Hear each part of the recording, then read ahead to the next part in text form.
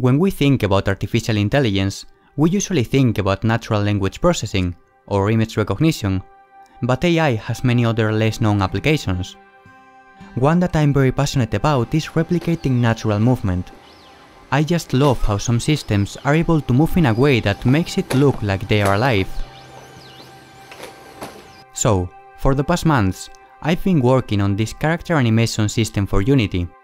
You see, standard animations are played completely out of the physics simulation.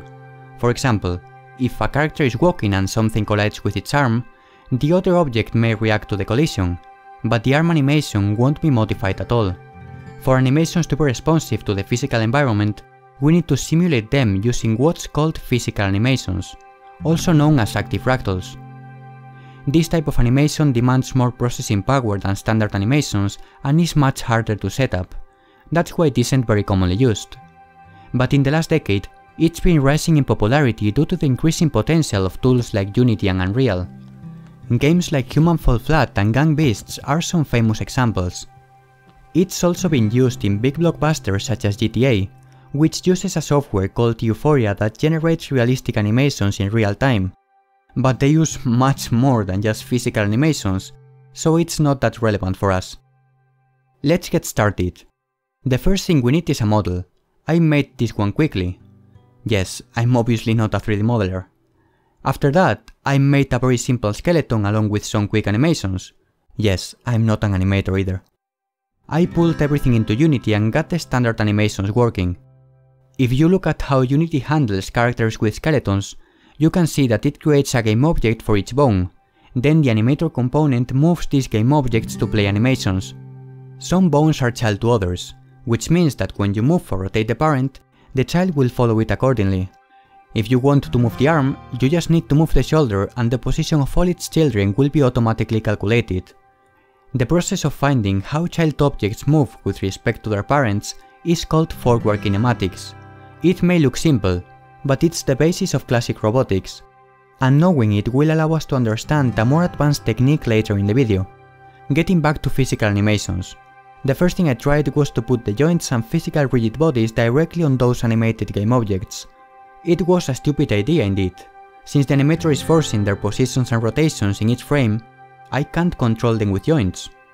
Trying to physically move the animated body won't get me anywhere. Instead, I'll do what everyone suggests on forums and videos all over the internet. Use one body for animation, and make a duplicate that tries to match it by applying forces. Our character now contains two different bodies. The first is just a normal animated character, which plays the animation we are trying to achieve, but without any physics. The second one is a copy of the first, but instead of being animated, it's made up of rigid bodies connected by joints. It's what's usually called a ragdoll. Joints are just physical entities that link two rigid bodies together, making them rotate and move around each other in a certain way we can configure. But as it stands now, it's just that, a normal ragdoll. It does nothing but falling awkwardly. We need to bring some life into it with some movement. To do so, we'll be using a feature of joints called target rotation, which applies a torque to reach a specific rotation, as its name implies. If we could just set this target rotation to that of the animated body for each joint, we would obtain a ragdoll that would try to match our predefined animation, exactly what we're looking for. It's actually not as easy as it appears. Rotations are messy, and quaternions are evil. Making joints match the rotation of its animated peers is not writing target rotation equals animated rotation. But thanks to the advancements made in the 20th century, we've got this nice thing called the internet, and someone has already done it. So thank you, Michael Stevenson. Your efforts will be put to good use. Hopefully. By the way, I've hidden the animated model by disabling it, but doing so stops animations from being played unless you change the calling mode to always animate. Just in case someone is trying to follow this as if it was a tutorial, which it isn't. If you want an actual tutorial to know how to implement this yourself, you can find it in the description of this video. I will also put a link to the GitHub repository of this same project. In case you want to test it yourself or use it as a basis, feel free to do whatever you want with it. This is nice and everything, but it's completely useless. Yes, we have physical animations, but right now I'm fixing the hips to see it properly. This is what happens when I release it. And so we get into one of the most complicated subjects I've ever dived into: balance. We need to get this thing to balance itself without falling. Not only that, we need to make it stable enough so it can walk properly using the contact between the feet and the floor. This is a concept that's been highly explored in robotics. It's absolutely fascinating, and I'll be working on it for the next few months as part of my bachelor's final project. Naturally, I will not be dealing with balance in this video. There are other methods that can be used. Instead of balancing with its own movement, we can just force it to stay upright with artificial forces. Humans fall flat does this very clearly. Just look at how the hips tend to stay vertical even in unbalanced situations. The more straightforward way to achieve this is by locking the rotation of the hips on the X and Z axis. That way the ragdoll literally cannot fall. Unless you know for sure this is a good fit for your application, I believe this to be an awful idea. It looks rigid and can be a source of huge glitches. The second method is using another joint. This one will connect the hips to a new rigid body, which will be upright, and the hips will try to get to that rotation through the joint's target rotation feature. This new body will be kinematic, which means it cannot be affected by external forces, so it will always be upright since the joint's torque will only affect the hips. It's given good results to me so far, but it produces a springy feeling I'm not a fan of. By the way, if you are wondering why it's always the hips, it's because it's where the body's center of mass is. The last method is applying torque to rotate the torso towards an upright direction. This is the same as what the joint of the last method does internally, so there are no apparent differences. But actually, there are. Doing it by ourselves allows us to decide how much torque is applied at any given point. The previous joint had a torque output that worked like a spring. The more you get out of balance, the more torque it delivers, just like this. But now we can choose that function, so we can change the way it delivers torque and thus get rid of the springiness, at least to some extent.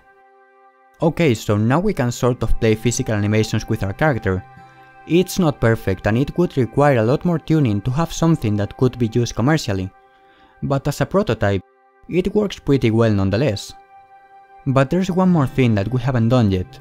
What if instead of playing a predetermined animation, we wanted to generate movement dynamically depending on the context? This is best exemplified by making the character reach for an object with its hand. We cannot use an animation because the character will not always be in the same spot in relation to the object, and teleporting it, while it can look decent enough with usual animations, will look terrible combined with physical animations. We need a system that allows us to position the hand where we need it and let the body find the ideal configuration for that to happen. With forward kinematics, we could calculate a child's position given that of its parents.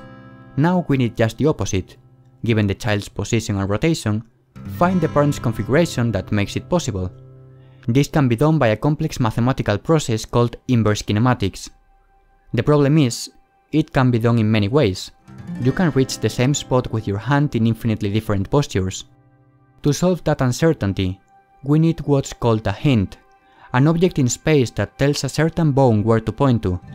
This adds a constraint to the system and reduces the infinitely possible configurations to just one. In our case, we need a hint for the elbow. Once the elbow knows where to point to, our solver can solve the equations. Unity has a simple inverse kinematic system built in. It's not perfect, and I've run into some problems while using it, but it works well enough for the project scope.